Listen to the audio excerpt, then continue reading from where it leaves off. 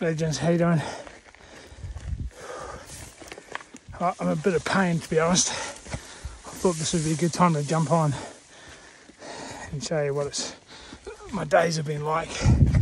So we're about 3 days in. We've got a 10, 11, maybe 12 hour day.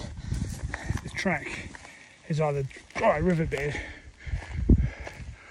or this 30-ish degrees. I'm really struggling with the heat. The heat's what's knocking me around more than anything, to be honest. Bloody hell, big steps. It's a 20 kilo pack. I'm suffering.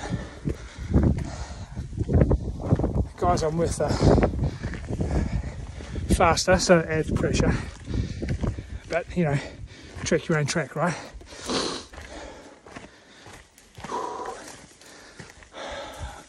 Definitely fatigued. But you know what? What do we keep saying? Get comfortable being uncomfortable. I'm definitely uncomfortable.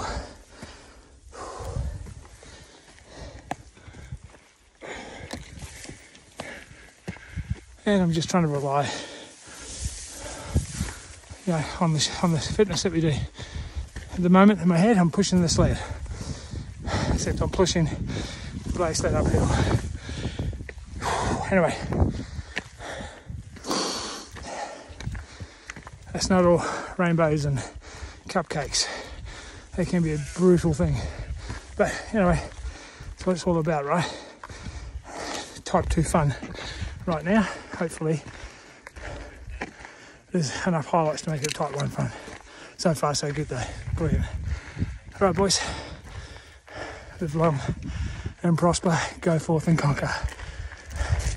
Alright, update 5 hours later. I was dying going up that hill. Anyway, we've had a swim because we were forced to go around a river crossing and have a bit of a swim, and sun's just going down. We're in this beautiful gorge. Now that's magic. You know, we talk about mindset all the time. You flick a switch, all of a sudden I feel $1 million. Legs are feeling great. Everything's going awesome. And I'm having a beautiful day. It's amazing how it just switches. Living life, guys, living life. Okay. When it all turns pear-shaped and you end up carrying your boots, not a good sign. So I've got a few blisters. Oh. So I'm just trying to take it easy. So I'm walking in thongs for a little while. Just going to head down to a water hole, try and soften them up, dress them, see how it goes.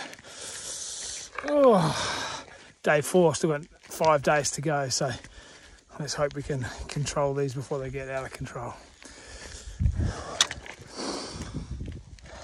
All right, so morning of day 5.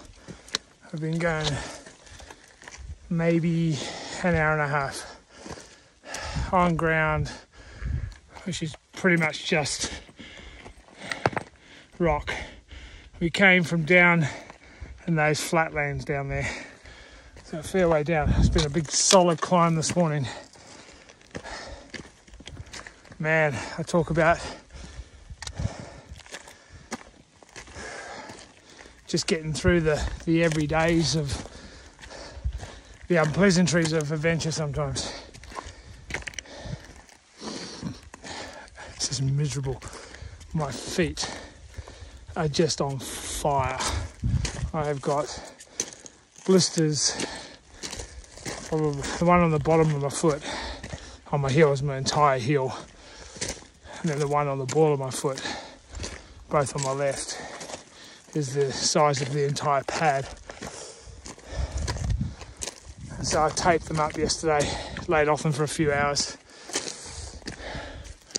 I got up early this morning just to decamp before the other guys, just to give myself a bit more wiggle room and get myself ready and my head in the right place, because We're trying to do 28 Ks today. It's hot, still the morning, so it's not too bad, but it's going to be blistering hot. We're on top of a ridgeline. It's graded as a hard to very hard day.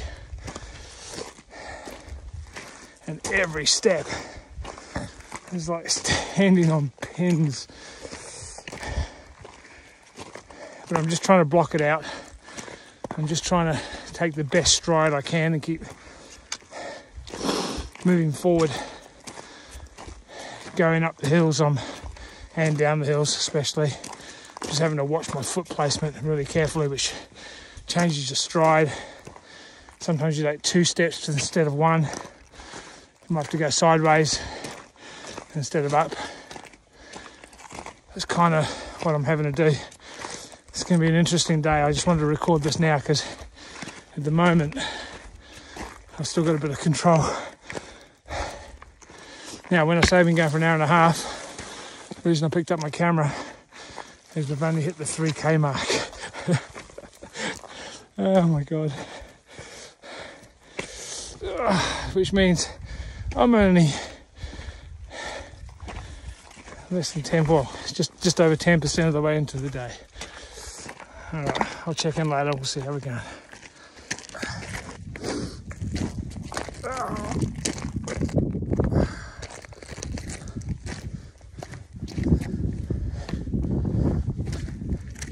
Right, so we're coming down the ridge after walking for kilometres along it. The down part is not any better.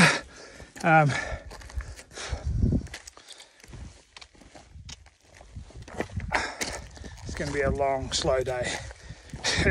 At this rate, it's about 12 hours, which means we'll be arriving probably in the dark. Worst part of something like this is holding your mates up. Unfortunately, we're not exactly in the type of place where you can sort of just let people go off. And so you really got to, stay within sort of distance. The guys are actually went up to a lookout behind me, so I'm taking the opportunity to get a bit of a head start so they're not waiting for me.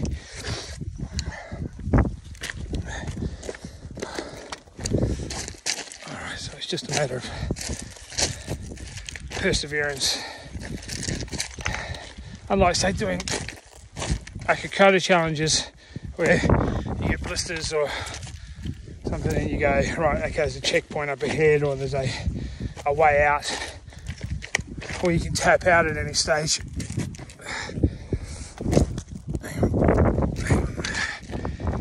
We don't have that here. If I don't make the next, how far, 20 clicks, there's nobody to tap out to. There's nobody coming to get you. You've got to get yourself out, so you just got to close your eyes, suck it up. So all these past projects and adventures and things we do, that's what it's all about. It's building that resilience. The way I'm thinking about it now is I'm sort of transformed a little bit back to my heavy days where I was always last, and when I was behind the boys there, that was the feeling I had. I thought, oh God, here we go again. So I know this feeling. Then I thought, no, I've got to turn that around. Hey, I'm only 100 metres behind and yet I've got 2 broken feet, and we're walking across pretty harsh, hot terrain, and I'm still managing to stay mobile and maybe not keeping up with them, but having a chance to stay near them. As you can see, this ground is just, it's kind of a path, but it's just so loose. It's just so loose and gravelly. You've got to watch where you're going. I don't want to compound the issue by having a fall and all of a sudden, we've got bigger problems. Talk about dominoes falling. Well, blisters are a domino. Me falling over would be a pretty big domino to fall. All right, catch up soon. Side note. Well, I keep asking to get myself into positions where I push the limits a little bit. And I don't mean limits as in, well, in this particular case, I know I can track this amount of distance, but not feeling like this. It's what we call type 3 fun. There's no fun in this. It's just painful. But can I just keep going through the pain? Can I still have a smile on my face at the end of the day? I suppose we'll find out in about 6 or 7 hours, but if I can keep this pace up, that's basically what it'll be. It's been pretty cool. I've sort of been by myself for the last couple of hours, intentionally.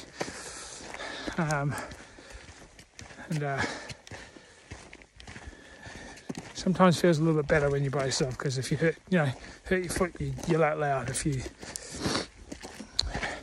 have to stop for a second, you're not worrying about who's in front or who's behind. Anyway, let's see how my mind handles a bit of adversity.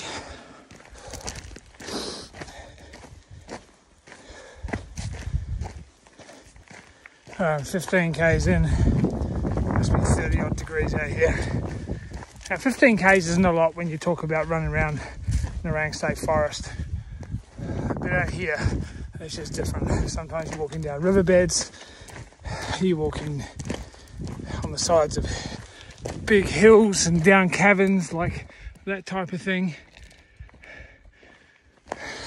While I get to talk to you, it's on these little trails that come up, which is safe enough to sort of walk and talk. Not often we get a chance to see how far we can push ourselves. Like I said before, it's not like I'm doing anything extraordinary here. It's just the fact that I've put myself in a position where I can either walk back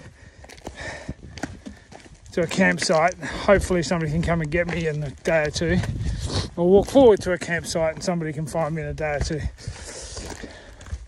Either way, I don't really have much choice. I just got to keep walking. So we sometimes try to manufacture things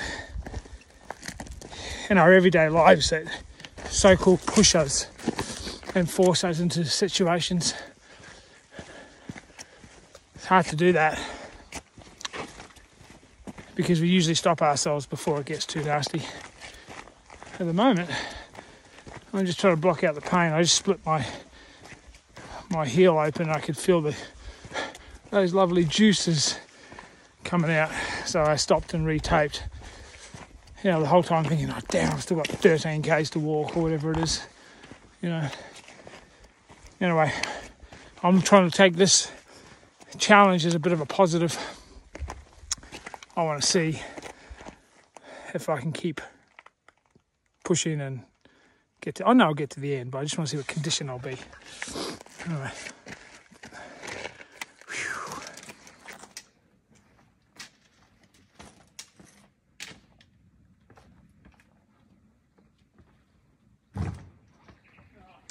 Check this out, guys. Gorgeous.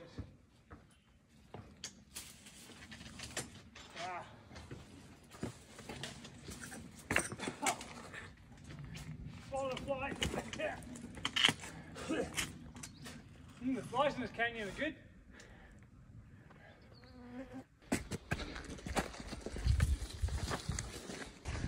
Okay. That's the end of hot weather expeditions for a while. God damn, I'm dying. I don't know what the temperature is, but we just can't seem to escape it. It's just so hot. Good news is I can't feel my feet anymore, which is kind of good. But the heat's absolutely draining.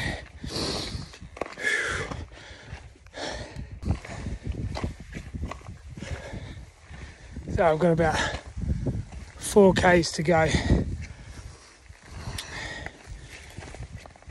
which in my head I now know we'll get it done today. Might be a slow 4 Ks, but I'll get it done. What it did do is highlight something for me, and we talk about it when I was doing Kokoda training, for instance, is the real challenge of Kokoda. This is the Gold Coast 96, of course,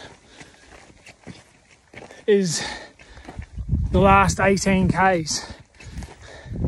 The problem is you can't train for that last 18 Ks unless you've already done the first 80, because you don't know how fatigued you're going to be and how sore, and you know where the problems are, whether it's your feet or back or hips or whatever it may be.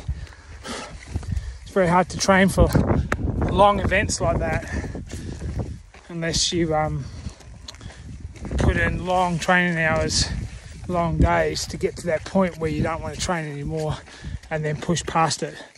It's kind of what I'm doing today. The Ks aren't the same. Conditions are just brutal. It's about as hard a trek as a day's trek that I've done in many, many years. Because of the heat, because of conditions of my feet and all the things. Conditions of the track.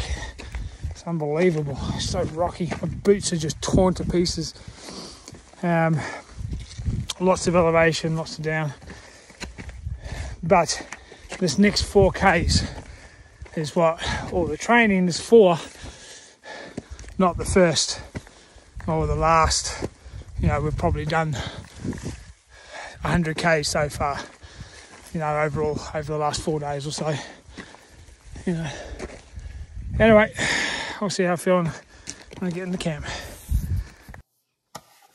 Alright, I made it into camp. I couldn't film when I came into camp because, to be honest, I was just too exhausted. I don't think I could have walked another 2 feet. I was absolutely shattered. It's cooled down now, so a little bit better. We've got a pretty awesome camp spot just in a ravine here. Oh wow, today was a lot. Scary part is I'm going to do it again tomorrow. And the next day, and the next day, and the next day.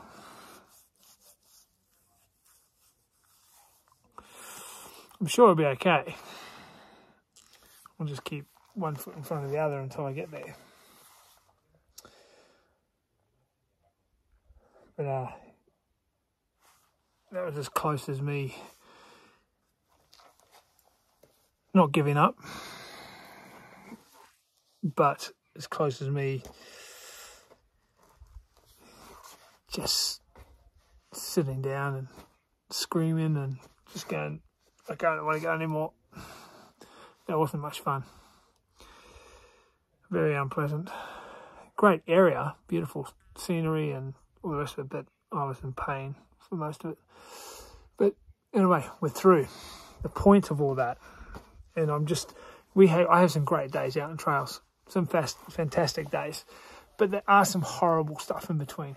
It's not all, you know, beautiful vistas and lovely campsites and laughs. They're the rewards of all the stuff that we do. It's all the stuff that we learn on a day-to-day basis. You know, when we're training, when we're doing legendaries, when I'm doing UBM, things like that. It's what we learn. It's what we talk about. We talk about resilience and endurance.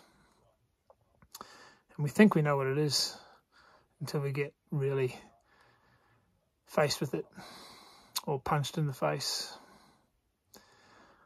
And I'm usually pretty resilient. I've got a fair bit of endurance, but today really beat me up. Now, I made it. So it shows that I still have those things. I'm tapped out. Doesn't mean it's easy. I'll learn from it though. And I'll know next time I get sore, I need to do this, I need to do that. I haven't worked out what they are yet. But anyway, we'll work it out soon. All right, there's a glimpse into the day of a day that's gone wrong on the trail. All right. Onwards and upwards, lads. Go forth and conquer.